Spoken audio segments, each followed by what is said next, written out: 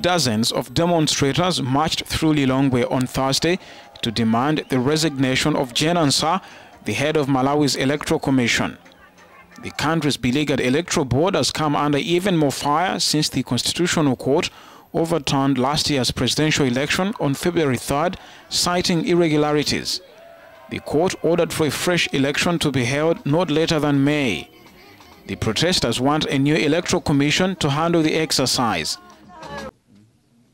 Appearing before Parliament on Wednesday, Ansah defended her commission and the handling of the 2019 election, saying no results were altered. Both President Peter Mutharika and the Electoral Commission have petitioned the country's Supreme Court to appeal the Constitutional Court ruling. And also a member of this committee.